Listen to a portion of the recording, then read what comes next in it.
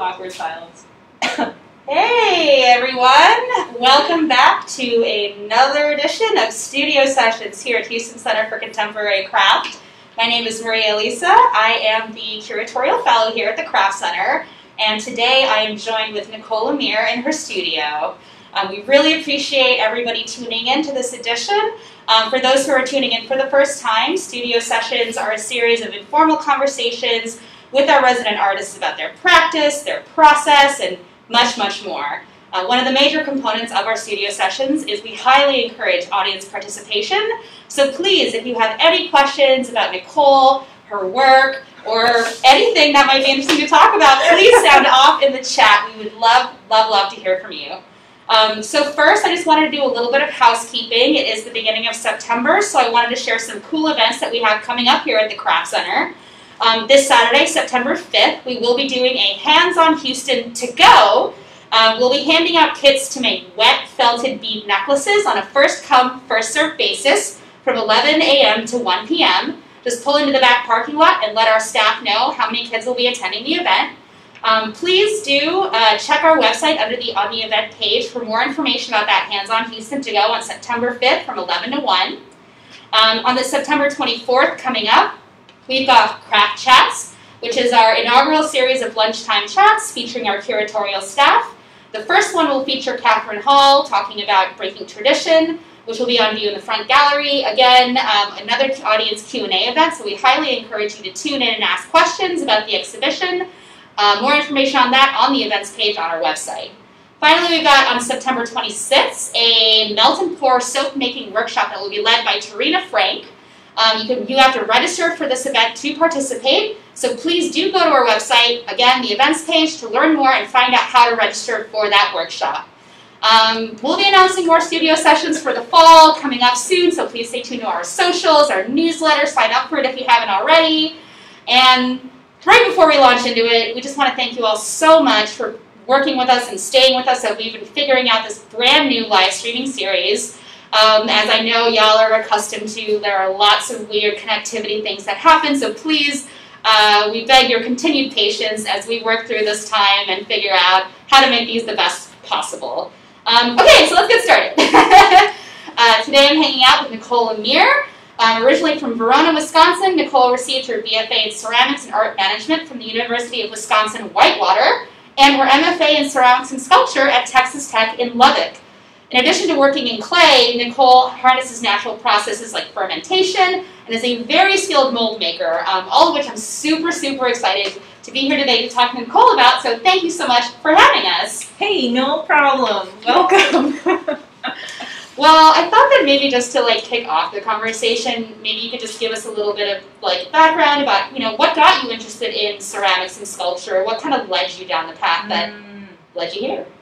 Oh, well, I think some people might have a very distinct experience where they're like, oh, I went to this paint your pottery event, or my grandmother did this, and then that's why I'm interested in art. But I think it really just started because as a child I spent a lot of time outside, and it wasn't like, oh, let's go to a playground or whatever. It was really running into the woods, getting lost in cornfields, and playing with sticks and rocks and digging holes. And I think because I just got really interested in switching up the environment, or making little tiny interventions is what we would call it as a grad student. But as a child, it's I'm digging a hole. I'm gonna hide my favorite pine cones that I don't want my brother to find, or just using my hands to interact with the environment or mess around. But I think also I'm just a really curious person, and I'm always thinking oh, what does this do, or how would these things interact together? I recently made a really big mistake in the studio, and we experienced it earlier. So as María-Elisa mentioned, I'm really into fermentation as a process, and I experiment a lot with kombucha and scobies. Just as a quick show and tell, this is my healthy mother So it grows over the surface of whatever liquid. Usually the food is a tea and then some sugar. But I kept wondering, like, okay, so how did someone see this for the first time? How did someone like come across this thing? How does it grow in the wild? And so I grabbed some dirt and leaves and just compost from the craft garden and put it in a glass fermentation tank. And the first day or two, it smelled all right. It kind of smelled like a really different kombucha, but then over time, the leaves started to decay, and now it's so bad. It's full of the sense of life. Yeah, it's a part of it. Yeah, it's a part of the cycle of life. We accept it. Yeah. So you never know, like, where a hunch will lead you. Sometimes it smells a lot. Well, on a personal note, I think it's really interesting that you grew up in a military family. I don't know how much moving around that entailed for you, but I grew up moving around a lot because my dad was a government worker. And I just was curious as to whether or not maybe that background had an influence on how you explored your lived environment. Well, I didn't move around much per se, but when I did sort of like live, it's like, okay, this time is segmented as this kind of time, and then now there's a transition, and now I'm experiencing a different kind of place or a different kind of space. And I think it kind of developed this sort of internal like time scale where I feel about every like couple of years where it's like, oh, time for an adventure, time to go see something new, experience something new. I've been in Houston for maybe like 3 years now, and of course all of a sudden I'm like, I'm going to apply for a Fulbright to go to Japan. And so it's like time to like go and explore. And I think a part of that is always like, again, back to curiosity, like wanting to learn more, experience more. Just like an openness to new experiences, exploration, discovery. Yeah. And I mean, we'll get into this more later, but it really is a lot. I feel like your work is about, you know, the exploration of things that like happen constantly all around us, but we're never really tuned into. So I know we're going to get into that a little bit more later, and I'm really excited about it. But I'm really excited right now about this demo that you've kindly agreed to share with us. So do you want to tell us a little bit about what you're going to show us? Sure thing. So first off, I'm just going to like sort of explain what the materials are. Plaster. This is one example of a plaster mold. It is gypsum. When we find it out in the environment, it's a solid stone. It's then excavated and taken to a factory to pulverize. So when you buy it from a store, it's going to come in a bag and it's going to look kind of like powdered sugar. Of course, you don't want to ever consume it, but so it's like the fluffy white powder. Once we add water to it, it starts a chemical reaction and then it solidifies again. Now this is also semi-porous, and it will I don't know if it's biodegrade because it's not necessarily biological, but it will break apart. So oftentimes, like, you might find mold makers who like toss like broken up chunks of plaster into their gardens because it actually like adds more to the soil. So in terms of like processes being earth friendly or like trying not to poison the environment anymore, plaster is pretty friendly, I would have to say. So this is sort of like a press mold, so you can take solid clay and press into this. Same with this one part mold. Just to mention, so I have made 100 bowls for Empty Bowls Houston. It's a great fundraising event, provides funding for the food bank and free meals, much needed right now. Why don't we give the audience a closer look at that beautiful bowl? Tell them all about it. And this is a bubble glazing technique using cobalt. It is a Grolic porcelain, which means the whitest of white porcelain you can get. Artists donate all their work for free. So I'm not going to get anything from this, but people can eat more. So it's important. We had to delay the event because of COVID, but it will be happening, and please keep a lookout. So not to interrupt the demo, but you told me a little bit earlier about why this has that bubble kind of surface, and I just thought it was really sweet. So I thought maybe you could share with the audience if you don't mind. Sure. So I usually like glaze things in like white, black, or like maybe some like strip of patterning.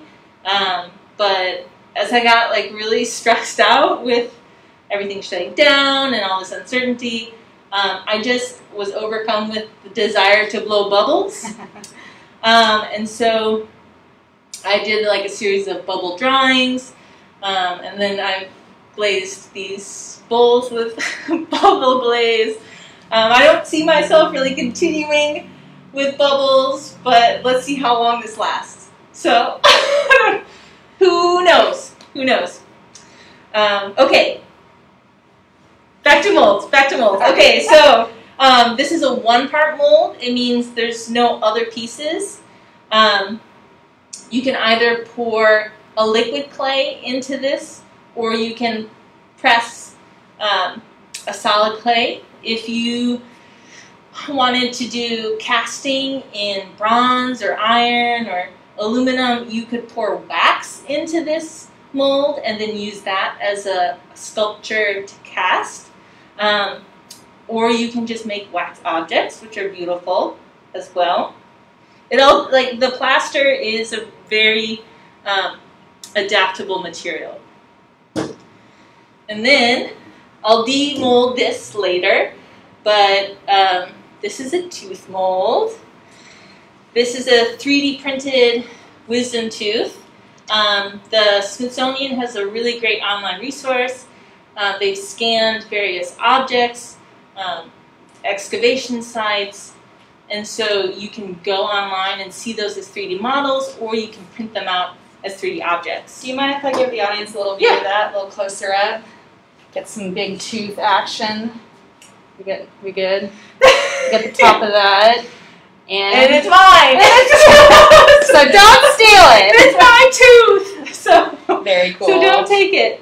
So just as a caveat, I don't typically cast on this table. You do kind of want it to be level. This is not level, but I'm going to do it anyway. So this is a casting slip. So it's a liquid clay, and you just pour it. And so as the plaster sucks up the water, the level of the casting slip will decrease, and then you'll just want to top it off. So that just hangs out. If you were making a large production, you would time how long it takes to make a bowl at a certain thickness, and then just repeat. So you hang out. So like as it absorbs it and it like starts lowering the level of the slip in there, and you top it up, at some point do you pour out the remainder, or does over time it all get sucked in? Okay. So if I were to go to dinner and forget about this, what will happen is that all the water will be sucked into the plaster. However, the very top portion of the castable piece will be very thin, and the very bottom will be very thick. So okay. Once it reaches that ideal thickness, you will want to pour it out, and you'll see that. Wow, while that's doing its thing, I'm going to mention this mold again. The piece I'll have installed in the craft garden, which we'll talk about in a little bit. I actually learned a lot about the native plants of Texas that we have in the garden, and this was one of my choices. So I've made over 1,000, definitely over 1,000 leaf fragments. These are translucent porcelain. We're gonna do a little close up. Okay. All right. Okay, so this is what we normally see as the top of the leaf. You want to go in a little closer and see what, if we can get all that veiny glory. Oh, yep, there we go. So that's a flashlight, but the sunlight would do similar things. And then this is what is the underside of the leaf.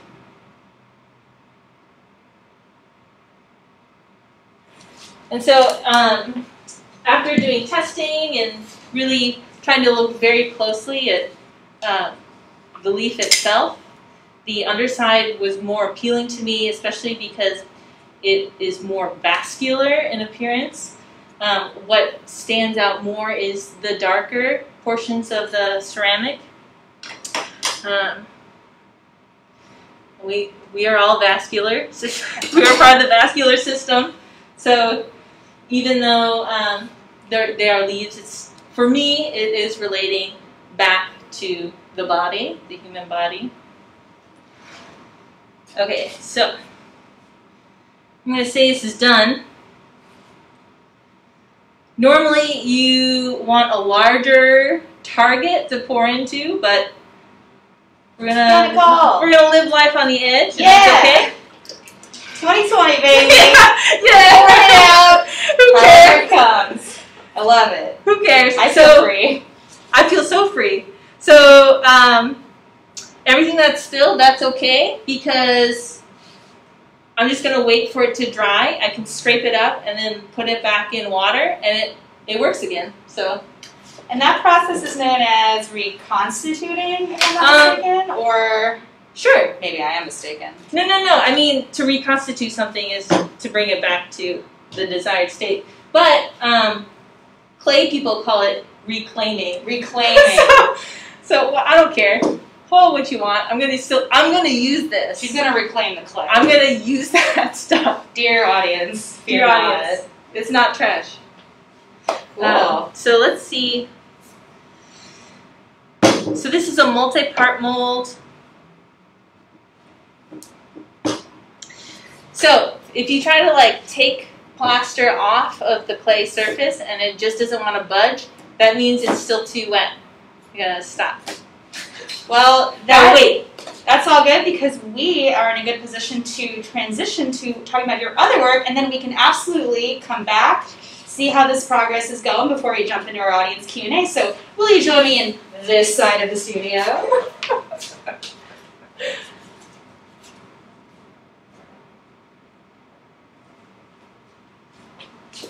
Hello. Welcome to this side of the studio. Welcome. That was really interesting, Nicolle. I really feel like you have a great way of explaining how these things function. And I've said this, I feel like every single time I've done a studio session, it just comes up like, I don't know a lot about ceramics or mold making. And so having your experience to always kind of unpack some of this process has been really great and really fascinating.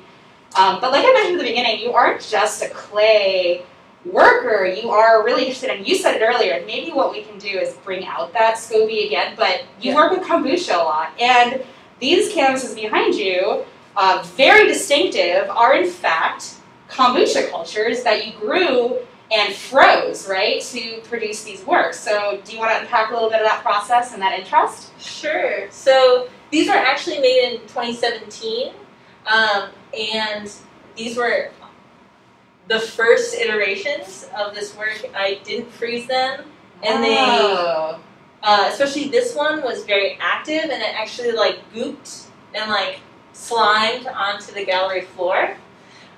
So then, after that, I decided, okay, so I have to stop this process. The mother, or the SCOBY, the symbiotic culture of bacteria and yeast, is extremely resilient. This is what I'm finding. The piece that was behind me on the wall while I was demoing, that is about 6 or 7 different SCOBYs, which have been layered and fermented using different kinds of tea to get different kinds of colors. And I think my interest comes from this way that they, for me, represent embodiment. At first I was thinking about okay, so if I'm going to use that use embodiment in my work or questions about like physicality, it's not bones, it's not blood, it's not sinew, it's not tissue, it's the entire thing. It's the entire body. So it's not parceled out, it is the entire thing. That's interesting. When you said that just now, it put me in mind of the mystery of the cocoon. When a caterpillar undergoes metamorphosis, what's inside of there is unconstituted. It's literally like life goo. Yeah. And that's what, and actually maybe this is a good time to, do you mind if I give the audience, give them a close-up look at Mama Kombucha. This is what a SCOBY looks like. Symbiotic culture of bacteria and yeast. It's very popular beverage among people who are probiotic enthusiasts. It's good. Probiotic. But yeah, it's very much like it's like a home brew craft adjacent kind of thing that people engage in. Yeah. But the fact is that, yeah, the mother is the entire organism, but it seeds and it breeds this like ever increasing and ever blossoming thing outside of itself. And these are a really fascinating example of that, because even in this one you see like multiple iterations of its life, like sticking to the canvas, adhering to it, gooping on the floor, and then whatever happened after that. Right. Well, and what I find also so powerful is like within the kombucha tea, as long as you don't freeze it or refrigerate it, it has like almost this infinite possibility to regenerate or to create more mothers. So it's like the almost offspring or the result of the mother is also the mother the moment the first mother is taken off the surface and the liquid is exposed to tea. And I think that's why I'm also super into tumbleweeds.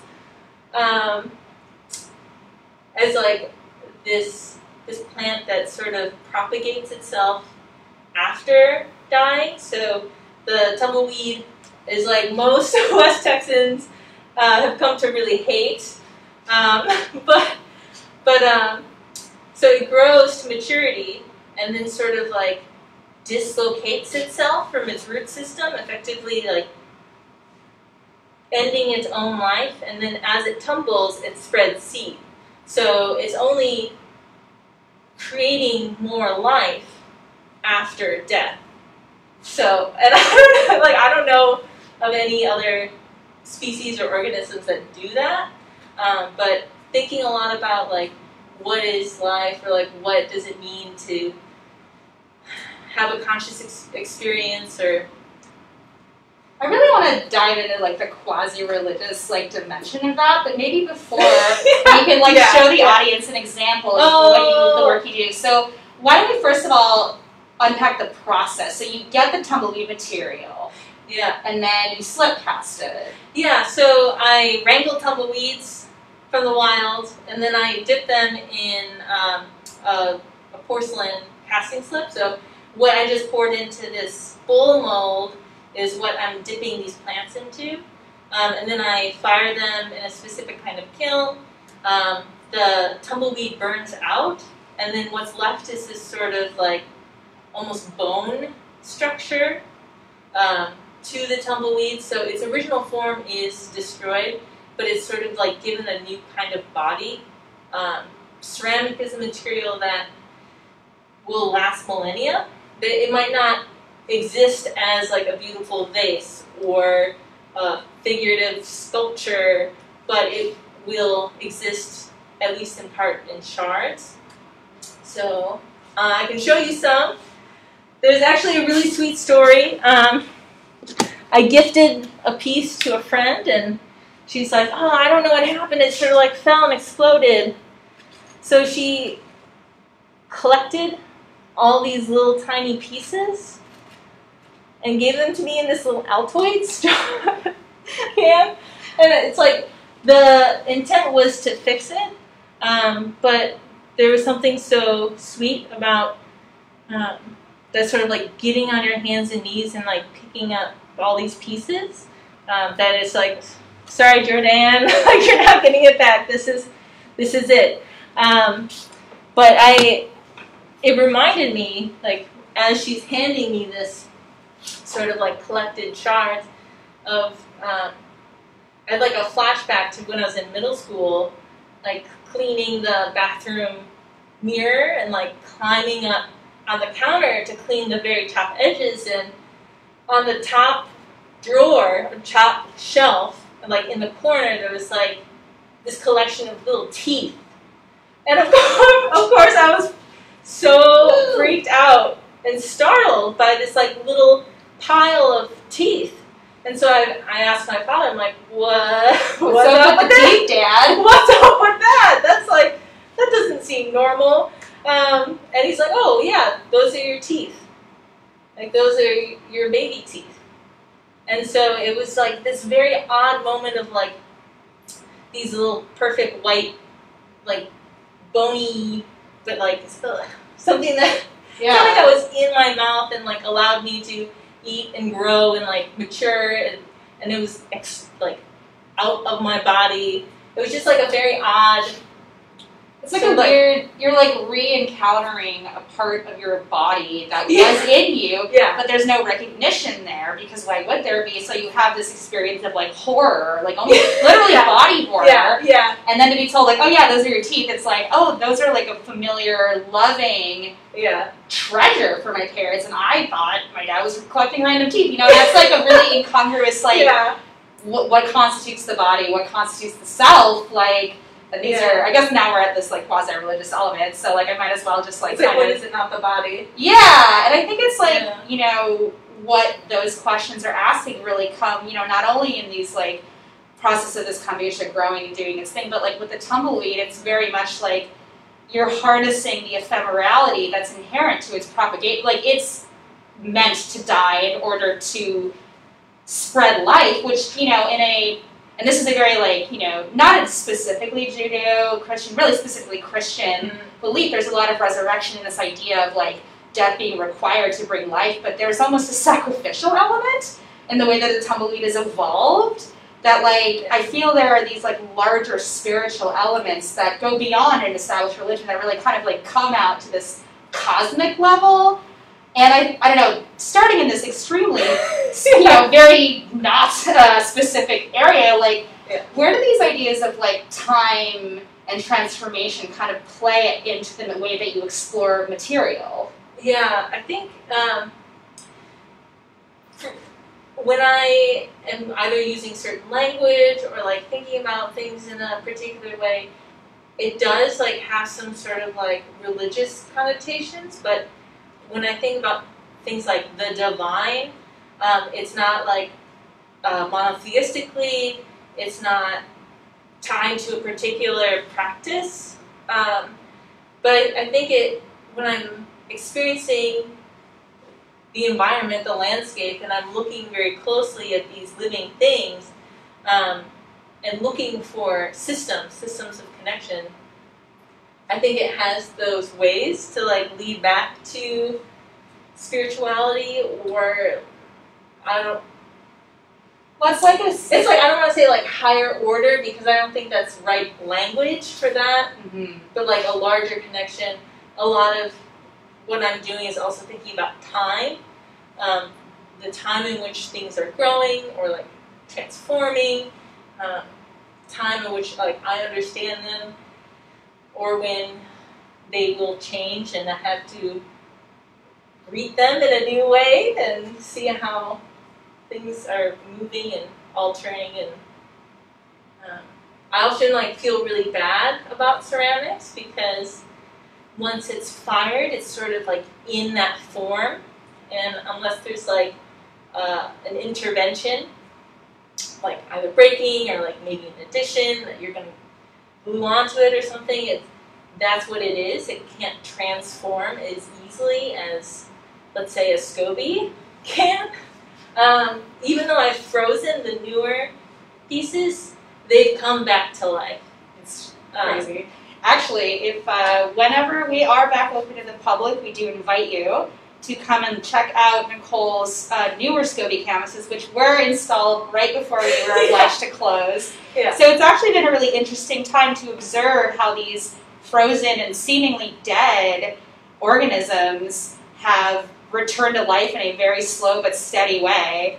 And I think it's just like, you know, the way you describe sort of the way you looking for systems at all these different levels with the vascularity of leaves and our own vascularity, it's almost like you're looking for the patterns at the macro level that exist at the micro. And I think that's a big thread that runs through, you know, what we're learning about like quantum physics and the nature of the universe and how spirals, you know, persist at a galactic level, but they're also in the snail shell. And it's this very fascinating like repetition. And I mean, I personally agree with you that I don't necessarily see it as a sign of an inherent design principle, but more that what is it about these forms that entropy tends towards? I don't know. Yeah, I think, what is it? Science describes what we know, and philosophy talks about what we don't quite know, and things are never solid. Like, of course, like, okay, it's like, now we have to come to terms with something that we didn't understand before. So now it's like the porousness of reality, the permeability of our cells. And it's a very like disorienting idea, but at the same time I feel like it's sort of a liberating idea. And it allows you to kind of see these really, really fundamental connections and all of the things that surround us and sort of the transformability of matter, but also the inherent state of matter as existing. Yeah, it's it's like, okay, so if you tell yourself you're gonna just try to be as present as you can in the moment and like go with the flow and not try to like immediately interpret something, but that's a practice in itself. It's hard. I was thinking about this piece a little bit more because it's like, okay, so the ceramic is like, we identify that as like of the earth. It's mine. But this is the widest clay I could find, which means you have to go find that in the environment where it's one rock which has dissolved itself in one place. The moment it like goes on a journey down a river or like goes on a landslide, it picks up iron. And then it turns red or black or whatever, but it's only white if it stays in place. So even though it's like, yeah, it's clay, but someone had to try really hard to find where the source was. And then it was mined and processed and packaged and shipped to Houston, Texas. And Where does it originate? I can't tell you on that. Interesting. But there's like, I want to say like 4 major porcelain sites. Okay. And there's a whole history. I'm not gonna do that today. But it's like, so you have this like highly processed clay, and then what's connecting it is caulking material, which is like what you use in your bathtubs, around sinks, around windows. So this is like an outdoor 6-year caulk. So I can say, okay, so if this is outside, this will theoretically stay together for 6 years. But it's going under a tree, we don't really know. But I think people would automatically identify the caulk as like the foreign, the man-made, but the porcelain is just as touched, just as processed as the caulk. And the caulk, if we're thinking about what makes the material, it's most likely petroleum-based, which we're looking at plants, dinosaurs, marine life. So if you think like, oh, what's natural or what's unnatural, there's nothing extraterrestrial about this, but it's just like trying to think about the extended time of materials. Which I think in this case is interesting and a good segue into this little portion here. So, you know, we like to do a little show and tell portion. Nicolle has been really great about meshing these theories and processes and materials into this discussion. So maybe we'll just like sort of officially kick off this portion of the conversation. I just want you to sort of just, what's the name of this piece? You know, where's it going? Why is it going there? Just so y'all know, this is going to be on view as a part of our in-residence exhibition of resident artist work, which there will be work in the Ashford Gallery, but this piece will be in our craft garden, so I'm really excited about that. So I'll let you continue to explain. So when I originally applied for the residency, I wanted to research lithopaints. So what that is like a carved image in translucent porcelain. Translucent porcelain is, as you saw earlier, light can pass through. And so at first I was thinking about what the landscape looked like prior to development. So whenever you look out one of the windows, you would see what Houston looked like before development, I guess. Like what lived here before us. And as like COVID started to kick off, I was thinking more about like, okay, I really want to get away from those built systems and make an object that was like away from or detached from architecture. So this is called glomus. A glomus is a benign tumor which grows usually at the tip of the finger or under the nail, and it regulates temperature. So, well, not the tumor, but the system regulates temperature. So it has a lot. I was thinking primarily about like touch and like how the effect of touch interacts with behaviors. I guess thinking about origins of viruses, or like the way we are moving through the environment or what we're doing, and how our direct hands are causing these events or results. And I really do believe that as humans, like we have this potential to have a really positive relationship with the environment. We're really smart and we're good at moving things around, so we could change things. So when I'm thinking, so glomus, literally it's a tumor that's going to be within the garden. I think it's a really interesting like metaphor, not just for the sort of like, you know, unchecked ability of humanity to sort of touch and then affect and then sort of not look at the downstream effects of what we do. It's like a butterfly effect on like a, you know, manifoldly huge scale, like uncalculably large.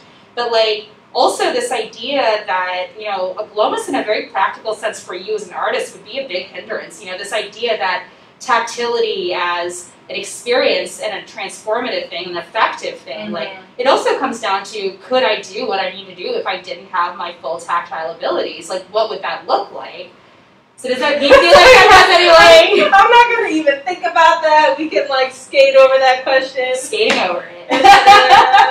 But I think maybe, you know, it might be interesting to unpack maybe some of the process of developing this, because I know you did a lot of research into it, and it's been an amazing thing to really watch you really wrestle with this like advanced concept and this new technique that you've developed that's absolutely amazing.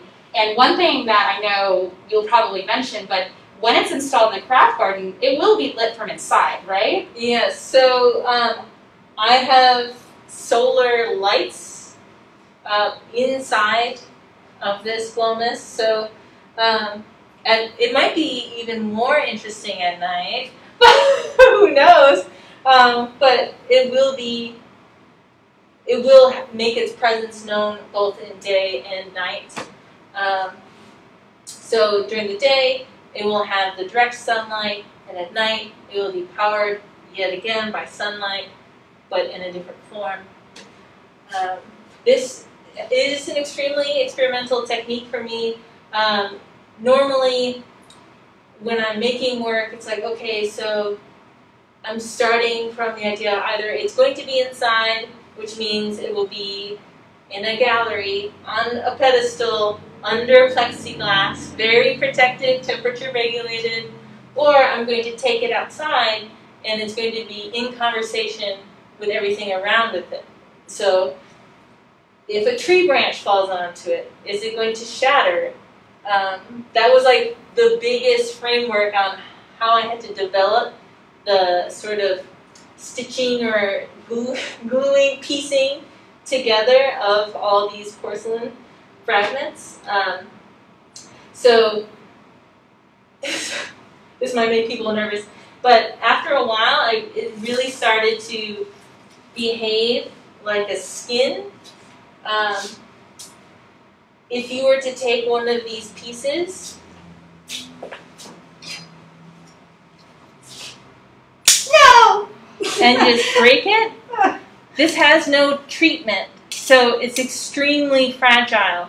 But I'm not going to break this because it's done. It's done. I'm not going to do it. But if you were to like try and poke or like crack one of these, it has to give.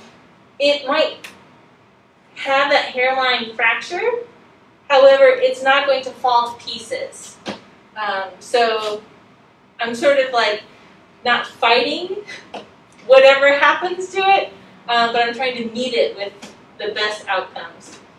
Well, this kind of reminds me of how, you know, a little bit earlier you were talking about sort of the object and the life it takes on once it leaves you, and this concept of, you know, your connection to an object, and then once it's not in your possession, once you release it into public view, or in this case, into nature, that it has its own destiny. Do you want to talk a little bit about more like how you think through that idea of the object and its continued life? Right, so sometimes it's more obvious when I say artwork has its own life. Sometimes it's literal. Sometimes it's really just living. But I really do believe that when we put things, when we create things, they have their own life, they have their own lifespan. Things happen to them, like this is an extension of my thought process, my desires, but it's kind of its own thing now. It's, you know, it's going off, it's going to give it its old college try. You know, birds are going to poop on it like any other great outdoor sculpture. We have lots of lizards that live in the garden, so this might be their favorite hangout. It's going to be used by other living things. It's going to join other communities. We don't know what this is going to come to be. Hopefully, well, we have bees. We have beehives on the roof. Maybe a bee will be like, oh, this is where I want to live. Yeah. And then it will become a built environment for bugs. But once it's done, once I decide I'm not going to alter it anymore, it is its own thing. It's on its own path. Which I feel like you kind of sometimes have to do with art, otherwise you kind of endlessly associate your own progress with the piece, and that's just kind of a pathway to unhappiness. So I think that's a very like at peace strategy. Yep, everything is impermanent and in process, and that's why I feel like if you embrace this inevitability, like it is freeing. It's like very intense, and you're like, oh my god, like the universe is intentionally slowly coming apart, but also, and then we'll back together. Yeah, because it'll eventually come back together. There's this like I won't see it, but it'll happen. And you know, like whatever atoms are a part of my body, like may float around at some point in some form, and maybe it will be there. But that's very high level and a little bit woo woo. There is no remainder. In the universe, there is no remainder. Matter can neither be created nor destroyed. There you go. Science! Science! On that note, maybe we can go ahead and visit this mold and see if a little more time has gotten it looser. Okay. And while we get ready to do that, have our... Oh, by the way, thanks so much to Catherine, who's been our wonderful showrunner and our incredible camera panner during this session. So we really appreciate you, Catherine, for that. Also, as Nicolle prepares to demold and test this out, please, please, please, if you have any questions you've been dying to ask, thoughts, sound off in the chat. We'll be getting to your questions here shortly. So there's always cleanup. And so with experience, you kind of learn when you can push and try and take something out earlier than you ought to. Is there, like, are there different, this is again me saying, like, I don't know much about it, are there different names? I know that there's, like, a leather hard, like, thickness, there's, like, a slip, which is the water. What kind of, is there, like, a term for how it is at this moment? Yeah, too wet. All right. So clay goes through many processes. Casting slip is not just like clay mixed with water. It also has a chemical deflocculant, and what that basically means is that normal clay and its electrical charges want to like lump together and form this solid. When you use a deflocculant, it sort of like changes the electric charge of the clay particles, and it makes it sit like bricks. Wow. And so water flows through those. So as you can see, like this is still drippy. So there's casting slip, which is different than like a super wet clay, but does working in like a relatively high humidity area also affect kind of these sorts of drying times? Yeah, so clay is really responsive to the environment in which you're making it. Too soon. Can we see the top? That was very cool. Too soon. So when I was working in Lubbock, Texas, it was very dry. Things would dry pretty quickly. So you really didn't want to forget anything. But in Houston, it takes way longer, even though it's too soon. Well, even though we have like AC, I still find that like these were, so these molds were actually stored at my other studio, which is box 13. When I first moved to Houston, I was kind of like looking for a group of artists that I could be like work alongside and sort of be connected with. And so it's in Magnolia Park. It's like 10-15 minutes away, but we keep the AC pretty low. So, well, I think we can give the audience a close-up of that tooth top because it came out really beautifully. Okay. And then once we've done that, maybe we can get some audience questions. So you guys, sometimes things don't work out, and that's okay. So I'm just when this is done, I'm just going to rip this up and reconstitute, and matter continues. All right. It'll be something else. Audience questions. Well, so you have gotten a couple of questions that wanting to know a little bit more information about the plant that you're getting the leaves impressions for like the lithoplanes. Do you have any information on what type of plant that is? Or I would love y'all to come to the craft garden and I'll show you. Nice. Very nice. Very good marketing. Yeah. Yep. But it is sourced from the craft garden. In addition to Nicole's other experiments, a lot of our resident artists, we've been really, really excited about how much engagement with our craft garden has been ongoing. And so we really hope that, when you do come back and visit us, you do check out our craft garden. We have so many wonderful volunteers who put so much work into it. And artists like Nicole make such interesting experimentation and discoveries with it. So thanks for that question. And we are going to be filming this piece and like making some video because we do know that like times they are changing. So if you can't come and see the piece, like you can check out the There'll be some site digital content. So the top ripped off, but it's still got its little feet. Cute. Oh. So that could be a really sad planter. Oh, or actually, I want a tooth planter. Oh my god, that's a great idea. So, okay, well, let's put a pin in that. Do we have any other questions from the audience? We do. Brittany asked, what has been your biggest struggle in creating the piece for the garden? Oh, well, so I built this the inside out, basically. So what we're looking at is not what I saw as I was creating it. So these peaks were the low points, and the high points were actually flipped. So like as I'm trying to piece these things together, I'm thinking of them as like a puzzle. So something like might flow nicer in a certain spot. The issue is that I would often find the right puzzle piece for the curve, and then once I knocked the wire armature it was sitting on, it would all tumble. So it was a lot of like replacing.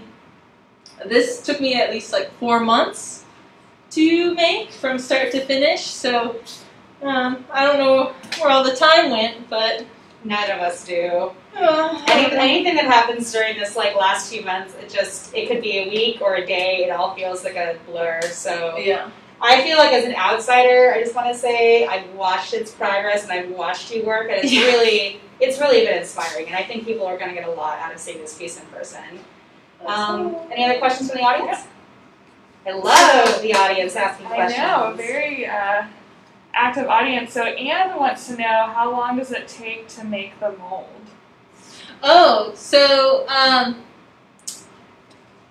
it really depends on how many parts of the mold. The tooth is a 5-part mold. This was obviously a 1-part mold.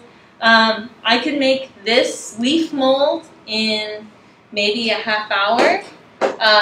This 5-part mold definitely took me at least 6 hours, because each time you do a part, you have to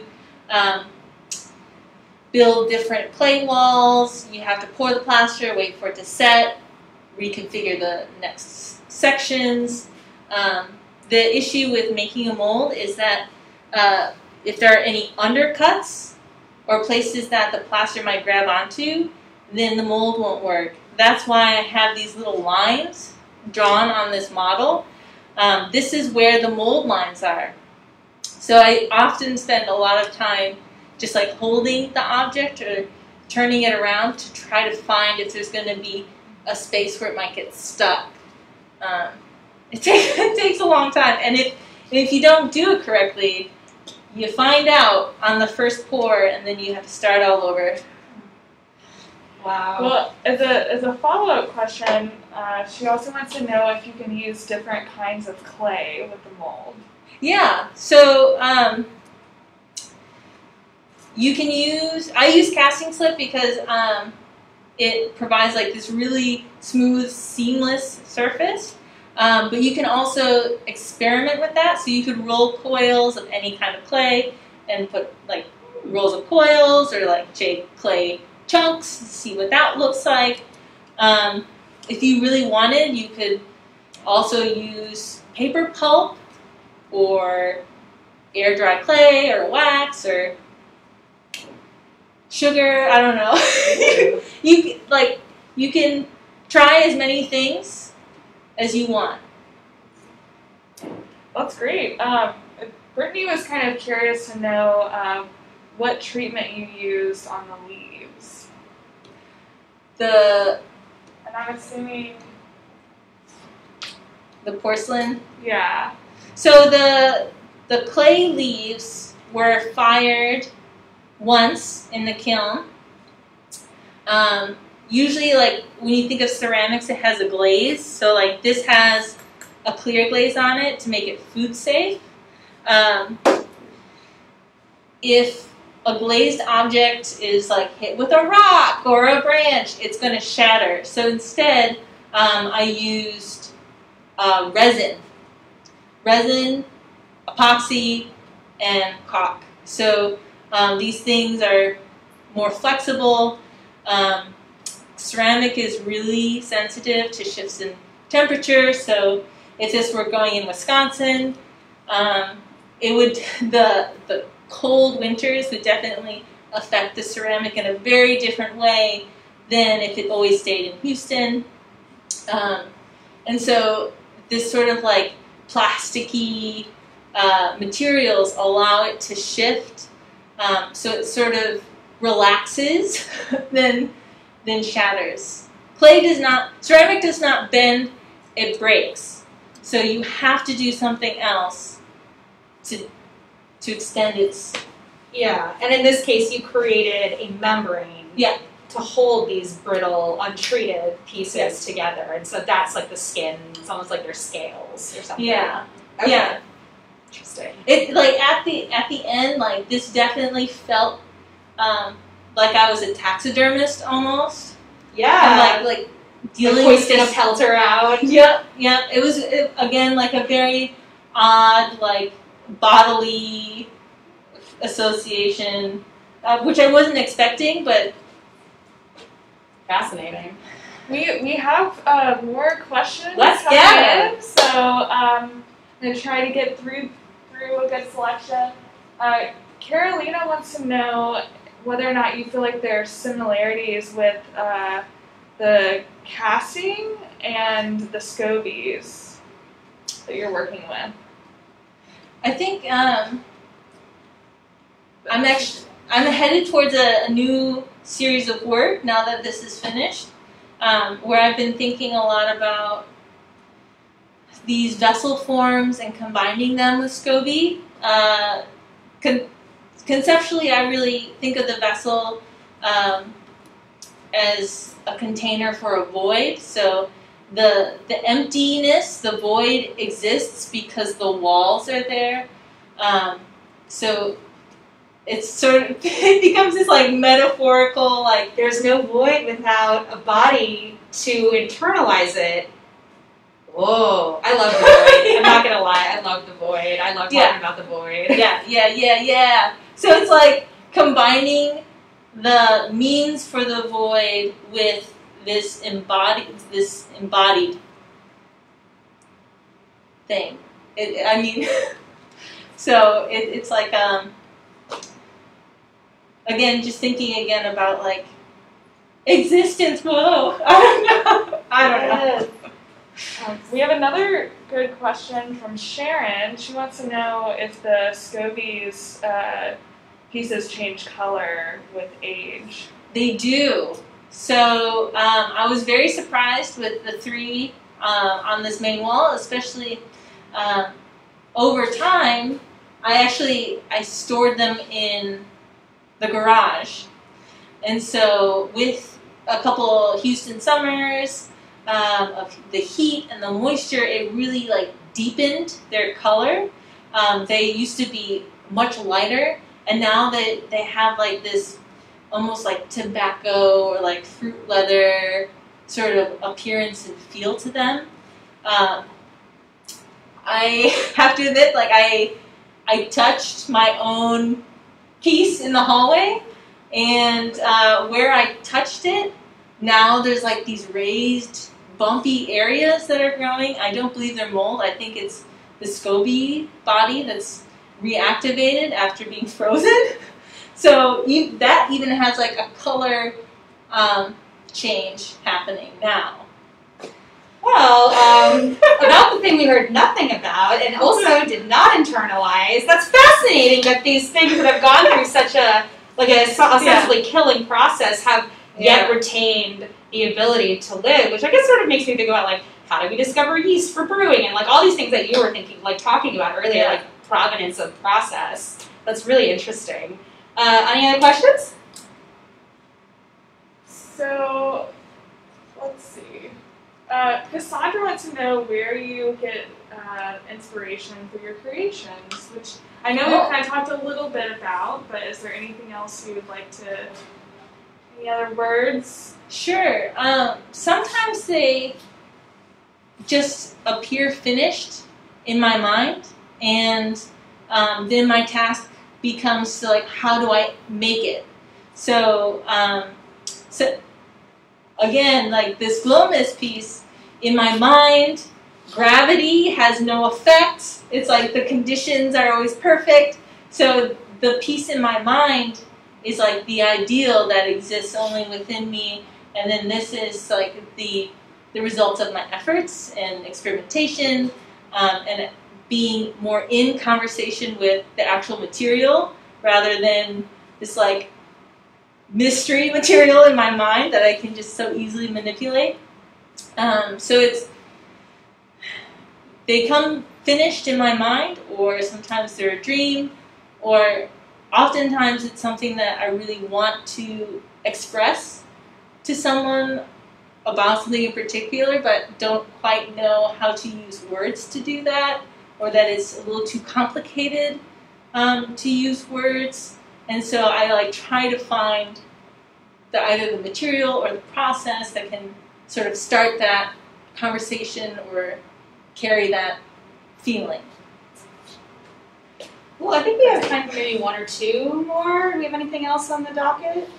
I think that's everything. Awesome. Well, this has been an incredible audience. Thank you guys so much for your incredibly insightful and awesome questions. Nicolle, thank you so much for opening your studio and giving us your valuable time and your knowledge. It's been such a pleasure. I'm really excited for everyone to return, see us, to see Nicolle's work, not only in residence in the Craft Garden, but here in the hallway, to experience her process firsthand and to get a chance to learn more about her in person.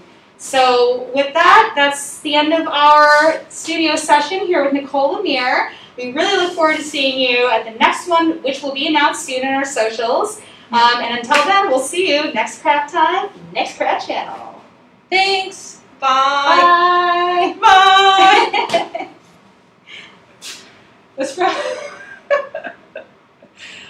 It's from my favorite YouTube cooking show, Mom She. She's like, bye. Bye.